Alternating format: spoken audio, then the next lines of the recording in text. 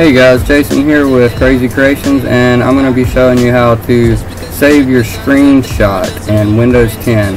Really simple. I've got my on-screen keyboard pulled up just so you can see exactly what keys to press. You want to press and hold the Windows key. While holding the Windows key, press print screen. It saves it automatically to a folder under your pictures. It's called screenshots. So we'll pull this up and see what we've got.